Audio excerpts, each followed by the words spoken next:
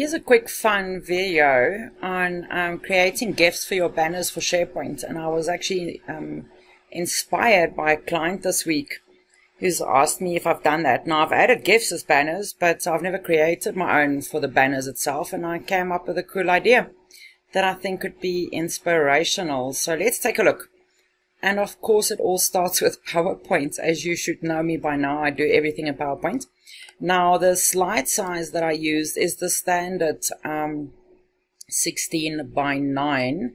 And I added some images which I just cropped to be exactly the size of the slide.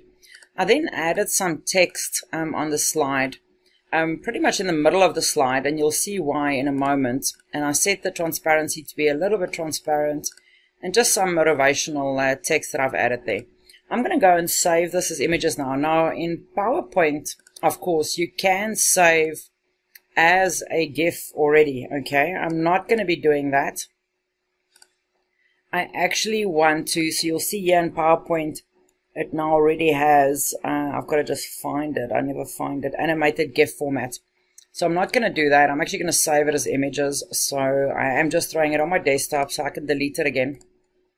It's asking me if I want to save all the slides. You'll take note that saving it to OneDrive like that gives you hassle. So that's why I just give it a go on my desktop and I then move it. But I've now saved all the images as the slides as images. Now let's take a look. The website that I use is giftmaker.me. I'm going to upload those images from my desktop.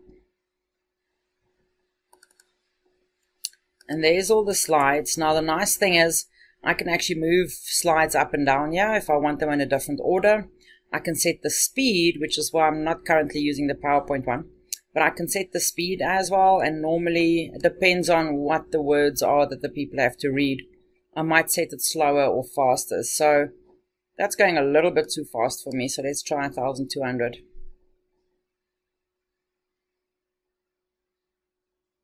Let's try a little bit slower. Yeah, I'll go for that. I'm going to now create the GIF animation and then I'm going to download it. So now I can actually go to SharePoint, and on my champions page, so this is on the 365 learning pathways, on my champions page, I actually want to put a nice banner at the top just to motivate people and to have some fun.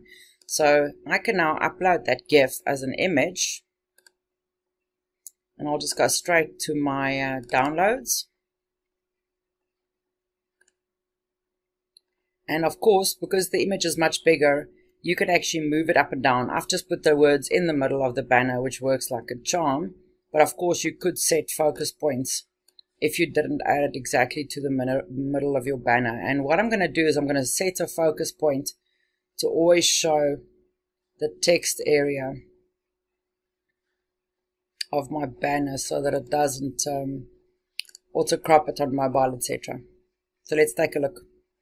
How nice is that? And you'll see, I know I'm cheating, but you'll see on different resolutions, it keeps it there in the middle because of the autofocus that I set. So I do think that that's a pretty cool thing that you can do to motivate people. Even think of using maybe the words of your company values or your mission statement or something. So there you go. Go and create a nice banner. I used PowerPoint. I saved the slides as images.